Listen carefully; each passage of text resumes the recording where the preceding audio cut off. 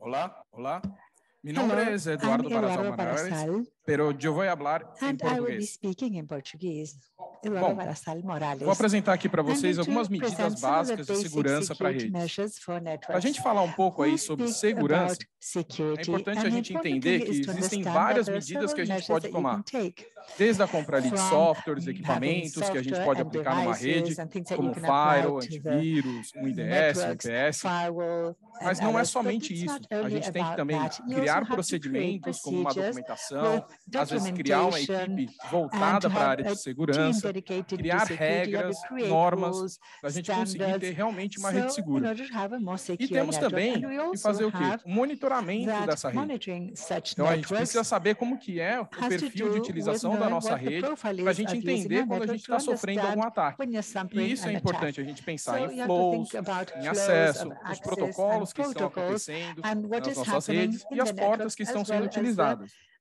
E temos também a ways that parte are de used to access configuração. this. A And gente precisa pensar também regarding em deixar os configuration, you nossos have to equipamentos com configurações have seguras para secure não serem configuration atacados. in order Então, not to são be várias attacked. So there are medidas que several devemos measures that have aplicar to be numa applied rede to para a a gente ter network realmente in order to segurança. really have the Só que adequate aqui eu vou security. But falar de now medidas I'm going to speak básicas. about Então, eu não vou basic falar de measures. I'm todas not as going to speak of medidas, every single mas eu queria aqui measure. mostrar para vocês, But I wanted to show principalmente, you a questão mainly de configuração, the issue of que a gente setup, vai of falar um pouco sobre configuration. hardening. E por que a gente And está querendo why trazer do we esse assunto have para to, vocês? why am I É going to talk importante about a this? gente Now, the dizer que important thing quando a gente is tem that ali as when medidas dos you ataques que estão have acontecendo the nas measurement redes of the attacks atualmente, that take place a in gente the vê que networks, muitas you delas understand that poderiam many ser of these evitadas se a could gente be fizesse avoided algumas medidas de if we segurança, take some como as de hardening. security Então, measures. aqui mostrando alguns ataques So que these are acontecem some of the nas attacks redes that ali take brasileiras, place a gente pode in ver ali que Brazil. muitas You delas são see that voltadas many a of scam, these scan de are portas, ele scam, fica so procurando trying to protocolos have que access to são protocols inseguros, that are protocolos aí que insecure, podem ser utilizados protocols aí that para can be invadir uma used máquina to e tomar access acesso e a controle daquela machine máquina. and take control E over às that vezes machine. também a gente vê And then ataques there are ali, por also exemplo, voltados a attacks CPS, that focus on que é para a gente CPSs. tentar fazer algum So this is phishing, to algum ataque phishing financeiro, or some apresentar kind alguma of financial fraude attack aí or para os fraud usuários. for the Então, users. comentando um pouquinho aí So da questão de DNS, né? this has to do Então, with the ali, DNS. So um dos ataques one que a of the gente já chegou attacks a that ver we acontecer saw são ataques de occurring força are brute bruta, force para attacks. descobrir ali a senha de um CPE. So Às to vezes ali discover the através password, de um and this was telnet que done veio through habilitado por padrão. something E aí, o provedor não the se provider preocupou didn't em worry fechar aquela about this, porta about ou closing the desabilitar aquele door and protocolo. Então, aí explora disabling that vulnerabilidades. protocol. E tem muita So that questão is de que where tem the muito provedor que vulnerabilities acha que está explode. So seguro, a lot porque has está to do utilizando with those somente providers IPv4, who feel they are e o secure IPv4 está because they nateado. only use E dá aquela impressão lá que IPv4 o and NAT é uma questão IPv4 de is segurança. NATed. So Só NAT que, se você implies parar para security, pensar, that is the e o impression. atacante também But sabe disso, if you're going to ele não vai think tentar that fazer um the ataque attacker direto. also Ele knows vai this, tentar they'll o quê? try to Enganar o usuário para not do a baixar ali direct attack, they're trying to o deceive problema. the Então, ele pode colocar, por exemplo, uma victim. informação, que seria um JavaScript ali numa So determinada página, we're going to put a a pessoa script ali in a vai acessar aquela JavaScript on a página, given baixa aquele page. código, roda, The e person is aquele going to código está access the tentando page, they acessar o quê? download the O code, they run the roteador code, and that code da will casa try dele, que está to atrás de um access NAT. the E ele router geralmente está at the buscando o home quê? Qual behind o the endereço NAT. IP? 192, So 168, they 01. discover what E tenta is the ali uma IP senha address, admin, and then um usuário they're ali going to que não tem try to senha, find the toma acesso password or a àquele username that CPE, doesn't have a password. e aí So they take ele vai começar o quê? over that Fazer CPE. So what does alguma that atitude attacker do? maliciosa para They're ter going algum to benefício sobre do aquele some ataque. malicious attack to Então, ele pode, por have some exemplo, kind of benefit mudar over a that attack. configuração de um They DNS, can change, for de um example, DNS ali the que DNS o roteador vai configuration buscar a informação, that né? the router will E use esse for DNS é finding controlado por information. ele. E, So then, ao invés de indicar a página power is correta, taken ele over começa a that indicar o quê? DNS, and A instead of página falsa. indicating the Então, a correct pessoa page, acha que está acessando a ali um fake determinado page banco, was mas, na then verdade, está acessando sent. ali a página The falsa person daquele thinks banco. they're accessing E a todo esse given ataque aconteceu, bank, né, em cima but ali do that is a CPE, fake web page.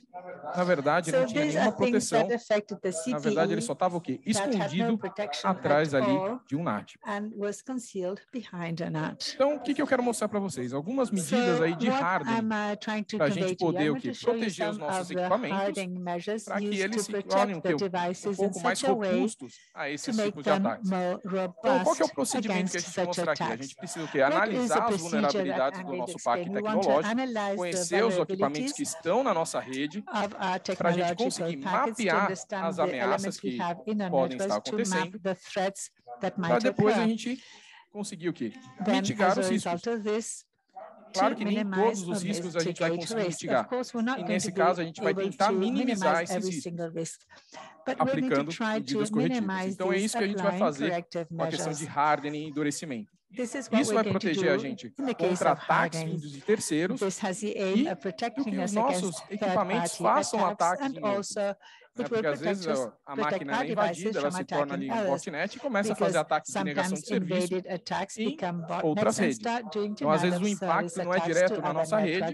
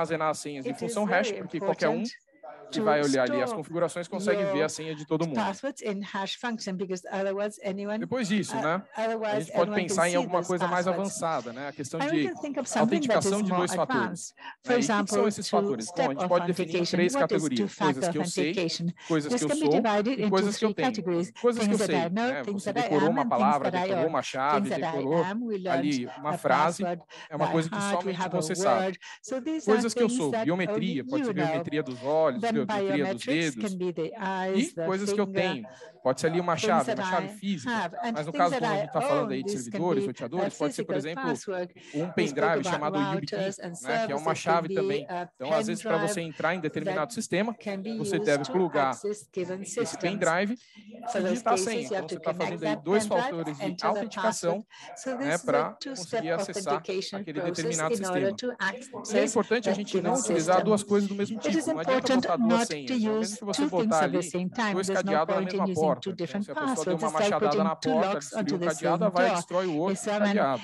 Então é hits importante a the gente door variar and esses broke dois one of the fatores. locks, that Né? person will break the Depois disso, second né, lock. So you have to do a different gente falando agora um factors. pouco sobre autorização, Now, né? São speaking about aquelas regras do Triple authorization, A, né? these São os três are A's. the Né? Então a gente tem triple ali way rules. autenticação, You have né, autorização authentication, e you have auditoria. authorization and Então, auditing. na questão de autorização, né, In cada the usuário deve ter o authorization quê? part, each user Autorização para should acessar have determinada parte do permission sistema de to acordo access com o a quê? A sua given função no part of the trabalho. system, Então, por depending exemplo, se on você the tem role they ali play at the um estagiário, ele não organization. deve ter ali o controle If, for total do example, you sistema. have Por a quê? Porque ele não tem trainee conhecimento that should total have sobre full aquele control sistema. Então, of ele the tem que system because that o quê? person doesn't Utilizar have the full de knowledge of the acordo com system. o That conhecimento dele trainee e o has to limite que use ele it pode in ali accordance with utilizar. the information that person Então, has and the a gente não deveria limitations. colocar a senha administrativa para So we todos, should né, o never acesso de give administrador, an administration e a gente password. deveria, por We exemplo, shouldn't criar provide grupos de administration privilégio. Então, access ali, ó, and grupo do also NOC, create grupo de privileged desenvolvedores, groups. e a gente vai So dando the privilégios para developers cada um dos group grupos e would depois be a adiciona case. So we os give usuários em cada um dos privileges to grupos. each of the groups, which E é importante then a are gente used dizer to que também select tem the alguns users sistemas for que each group. permitem até escalar It is privilégios. Se a also gente pensar, por important that exemplo, there no are Linux, se systems você that quer dar um can scale determinado up comando, privileges. você dá lá um In Linux, sudo, for dá um sudo example, if you wish para to poder give escalar seu certain privilégio commands e aí to executar the determinado users, comando. this can Então, ele scale up the executa todos os privileges in order comandos to de execute acordo com a certain sua função commands. e, se ele So all precisar, the ele commands escala are privilégios. executed, Aí and são if algumas required, the recomendações. privileges can be scaled Na up. These questão are de just some of the auditoria, então a gente recommendations. falaria, é In importante a gente terms ter of logs, auditing, registro, né,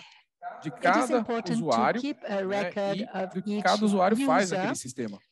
Então é importante and você ter what uma documentação each user daquelas does regras at e that privilégios que system. So você we tem have para to cada have a tipo de usuário, documentation of the rules and e depois privileges for você vai each começar o type quê? of A user. logar essas informações In addition to de that, acesso do sistema, all de this comandos que information ele vai dar no accessing the sistema, system will be e aí você registered vai entender of the se por command. acaso acontecer algum problema, So this da onde que veio aquele will problema. explain if E a aí, quando você problem tem comes esses up, where, registros, esses what the logs, origin você was. deve também So trabalhar when ele you com have those alguns níveis de records and logs, criticidade. this Então, should por be exemplo, done eu with colocar ali que aquela é levels uma of informação criticality. informativa, é For alguma coisa de example, advertência, alguma coisa if crítica. this Então, is imaginando ali um affirmation, if estagiário this is que a ele tenta rebutar a warning. máquina, que ele So não tinha imagine a privilégio, por que ele trainee está that fazendo tries isso? to Aí já gera um execute a alerta para você, machine pode for ser which que they didn't have a conta privileges. dele So tenha this sido sends out invadida an e ele está alert, a tentando dar um warning. comando que não deveria. Maybe the Então é account importante a was gente ter esse tipo de registro que são affected. documentos, It is logs, therefore backups to de have configuração. this type of E é records that importante também a are gente the guardar essas logs, the informações com o quê?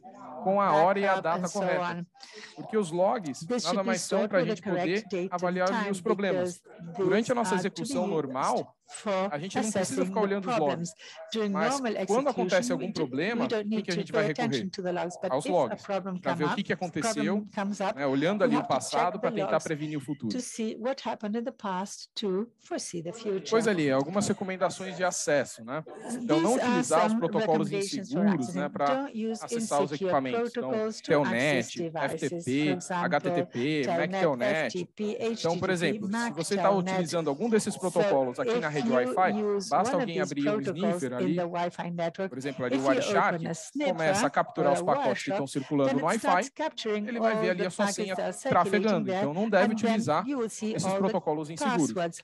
Então, So a you nossa shouldn't recomendação use aqui é these insecure desativar se estiver protocols. funcionando. Porém, So the existem o quê? recommendations is Máquinas to disable antigas these que if você they are working. precisa But utilizar there esses are protocolos. E aí, o older que é a nossa machines recomendação? that Fazer o quê? Uma rede do separada, uma require rede that type of apartada e protocol. protegida. We Então, por suggest exemplo, having você a separate pula and para um protected servidor network with this através de um aim. protocolo seguro For e example, lá vai ter todas as server with a medidas de secure segurança protocol e de lá containing all dentro the daquele security servidor measures. você começa a fazer o que? Acesso aos roteadores, acesso às máquinas antigas, utilizando os protocolos de roteamento inseguro. Mas perceba que ali a gente fez uma camada de segurança. A gente colocou uma máquina no meio do caminho, que é toda protegida, e de lá você pula para outra máquina que utiliza um protocolo antigo, né, que é inseguro. Então, ali, é importante a gente utilizar protocolos que usem mensagens criptografadas, como SSH, HTTPS, SFTP, e o inbox ali no modo seguro, que é o modo default de utilização dele. Mas você pode desativar, e é o que a gente estava comentando ali, isso é ruim, porque ele perde toda a criptografia. E também é importante a gente utilizar sempre a última versão disponível desses protocolos, principalmente ali do SSH. Tá? Uma outra recomendação é a gente colocar uma mensagem de login. Bom, isso depende de cada um dos países, mas existem aí legislações que exigem que você coloque uma mensagem de login para acessar um determinado roteador, para mostrar que ele é um roteador privado, que não é de acesso a todos, e aí isso pode te ajudar numa questão de legislação. Na questão do Brasil, não, tá? Mas a gente acha importante colocar uma mensagem, porque se alguém entrar naquele determinado equipamento e aquele equipamento não era para ele entrar, já fica uma mensagem para ele que aquilo está sendo monitorado e que se ele fizer alguma coisa, vai ser entregue ali às autoridades responsáveis. Depois disso, né, a gente fala, essa não é uma grande medida de segurança, mas é uma medida que ajuda um pouquinho. Que é trocar a porta de serviço, né? Então, por exemplo, a SSH, a gente sabe que é a porta 22, Telnet 23, então a gente bloqueia a porta padrão, troca para uma outra porta, isso aí vai ajudar com alguns ataques simples. Às vezes, quando faz um scan, ele já procura ali aqueles scans de botnet simples, procura sempre a porta 22, sempre a porta 23. Se você mudou a porta padrão de utilização desses protocolos, aquela botnet simples que está tentando fazer acesso ao seu equipamento não vai conseguir ali acessar, né? Porque já está bloqueado e você vai estar utilizando outra porta. Depois disso, né? Armazene ali informações para a auditoria. Então, aquela questão de logs, sempre guarde logs, porque aquilo vai te ajudar quando tiver algum problema. Né? Então, identificar ali comandos incorretos, como eu disse, alguém ali que não tinha aquele privilégio está tentando dar um comando de outro usuário que tem privilégio.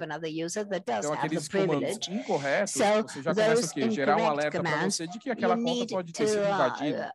Depois, logs aí de tentativa de acesso, aquele ataque de força bruta, alguém está tentando ali milhões de vezes ali por segundo acessar determinada porta, porque ele está fazendo vários testes de senha em cima daquele usuário para tentar ganhar acesso àquela máquina. Então, você já consegue, olhando os logs, já tomar alguma ação para o quê? Fazer algum filtro, colocar ali alguma política de black hole. Então, você vai conseguir identificar ataques de negação de serviço, né, de roubo de informação, e aí você vai conseguir atuar, tanto na questão do aviso, para se proteger antes que ele tome acesso à máquina, com os filtros, black holes dinâmicos, como também se acontecer, na hora que você for investigar, você vai entender qual foi o problema da sua rede. Depois disso, né, não permita ali acesso através de todas as interfaces. Aí vem uma recomendação nossa. Cria ali, por exemplo, uma interface de loopback. A interface de loopback é uma interface lógica que está sempre funcionando na máquina. Então, é uma interface física que fica variando com o sinal. Se por acaso ali a interface física variar no sinal, a de loopback não. Ela fica ali estável. Então, a gente recomenda que crie essas interfaces de loopback ali nos roteadores e coloque esses serviços para funcionar em cima dessa interface de loopback. Isso daí vai te dar ali uma estabilidade maior na sua rede. Então, por exemplo, colocar o acesso através somente da interface de loopback. E quando você trabalha com essas interfaces de loopback, os protocolos de roteamento, elas vão achar caminhos para te dar acesso àquela interface de loopback. Então, por exemplo, o SPF, se por acaso a interface física ali fica flapando, caindo e subindo, o SPF vai achar uma nova rota para a sua interface de loopback por uma outra porta, por uma outra interface, e o serviço se mantém de pé. Então, ali fica ali muito mais estável a sua rede. E aí a gente recomenda criar aquela rede apartada, né, aquela rede de administração e fazer que a interface de loopback faça parte, né, dessa interface, dessa rede de administração. Uma outra aqui. Depois de um tempo de atividade, né, de inatividade, forçar o logout. Parece uma coisa simples, mas quando um atacante entra na sua máquina, a primeira coisa que ele quer saber é se você está atento àquela máquina. Então, ele procura saber tempos de atividade. Por quê? Imagina ali no seu computador, se algum atacante entra na sua máquina e você está utilizando ali um programa e do nada aparece um pop-up, né, que você não tinha clicado, não era para aparecer, a primeira coisa que faz para você é o quê? Gerar um alerta. E aí você já fica desesperado e já desconecta da internet, desliga o computador, porque a sensação é que você já está sendo invadido. Então,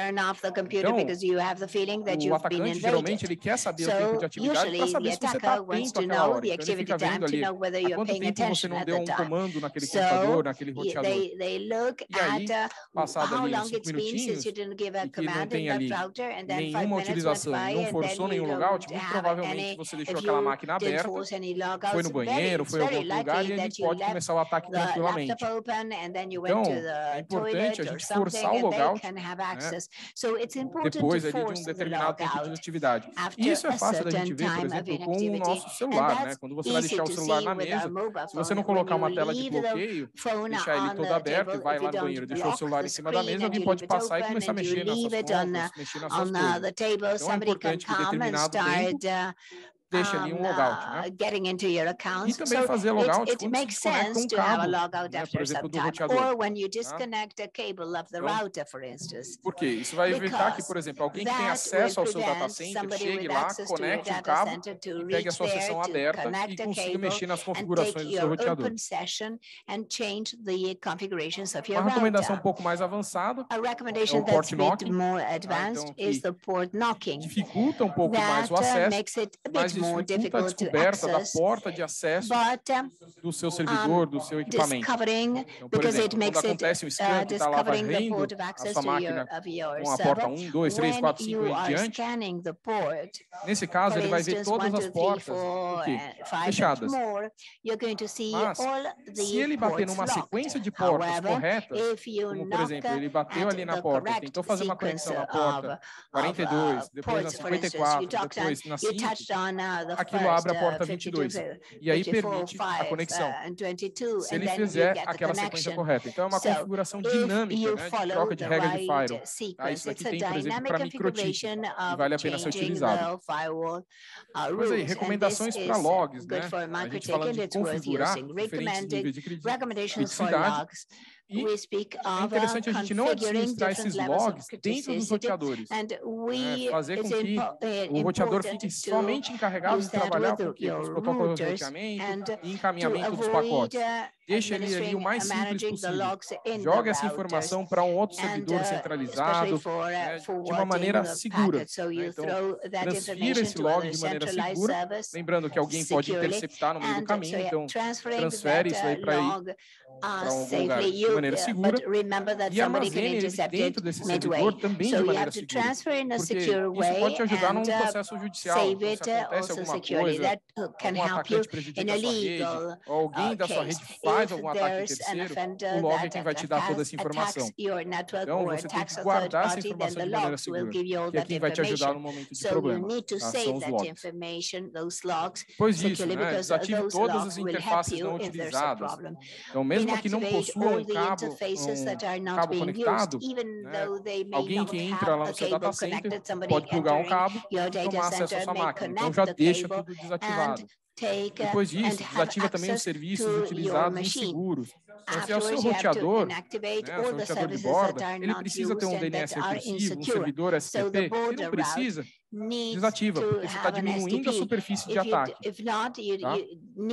E a mesma coisa para os pacotes extras que não são utilizados, pacotes wireless. Então, se está com o roteador de borda, você precisa mesmo do seu pacote wireless habilitado? Não. Então, desativa. Tudo isso diminui a superfície de ataque e vai te proteger muito mais.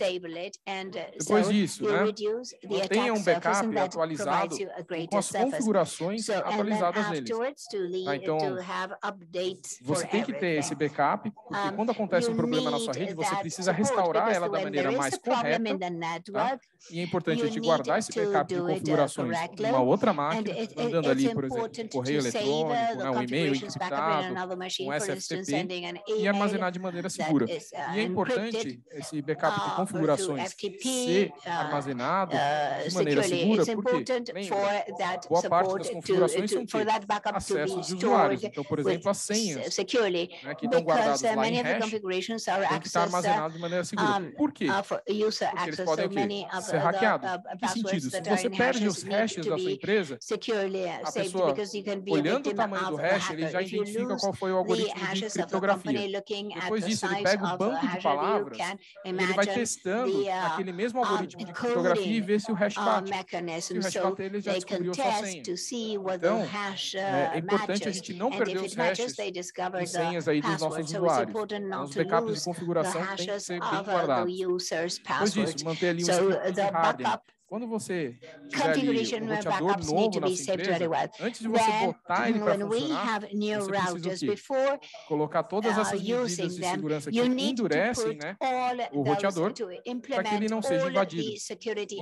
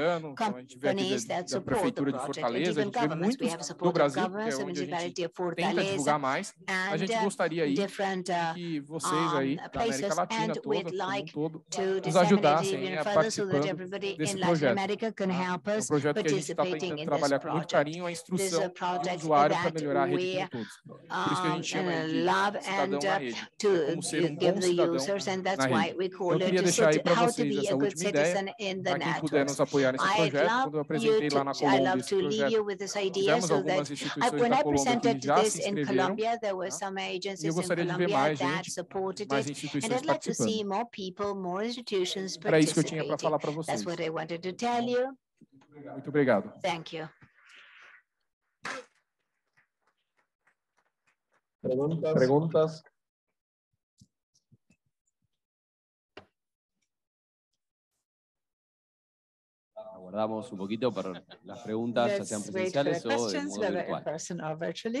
Jordi Palet. No tengo una pregunta. Primero felicitarte porque me parece que es una presentación tremendamente didáctica. Sí que quizás agregar algo que se me ocurre que puede ser útil también para añadir a la presentación. Hay herramientas, por ejemplo, en Linux, Fail to Ban, que me parece que son tremendamente sencillas y muy útiles, no solamente para mitigar posibles ataques, porque están verificando logs y detectando cuando alguna de las medidas que has propuesto falla, pues evitar cerrando puertos o cerrando IPs o bloqueando, más que cerrando, bloqueando IPs concretas o rangos concretos, y además puede notificar incluso a través de una búsqueda automática en Whois al buzón de abuse del ISP que tiene esos IPs, que sepa que desde esas IPs se están generando abusos, etcétera, o intentos de ataque o lo que sea. Gracias. Muito obrigado aí pelo comentário, a gente vai dar uma olhadinha. Como aqui tinha pouco tempo de apresentação, não mostrei nenhuma ferramenta, mas agradeço aí o comentário. I'd like to thank your comments. ¿Tenemos alguna más? Any more questions out there? Mr. Hernán. Eduardo, só para comentar, perguntar, tem parte do conteúdo do Cidadão na Rede que está em idioma espanhol? Tem sim, está em espanhol e tem em inglês também. Então, aí vocês podem baixar os vídeos. Eu não expliquei tudo, os vídeos eles têm 15 segundos, né, porque é uma informação rápida. A ideia é ser uma propaganda mesmo, bater o olho, aprender alguma coisa. Mas dentro do site existe um texto explicativo, e, inclusive existe aí muitos links para aprender um pouquinho mais, né? Links aí voltados ao material do CERT-BR. Hola, ¿qué tal? Te saluda Elías de Ecuador. Nosotros estamos promoviendo las buenas prácticas. We are promoting best practice in terms of secure routing, and what you are explaining, well, congratulations. Quisiera conocer si es que I'd like to know whether, based on this, hay algo que diga la seguridad aplicada a través del tráfico. Vi mucho sobre la seguridad aplicada al equipo, como si de puertos cerrados, buenas prácticas. Si hay algo que nos puedes referir frente a eso, a lo menos en el escenario de un ISP, un carrier. Então, quando a gente fala de medidas de segurança, são várias camadas, né? Essa daqui é uma das camadas, a camada na parte de configuração.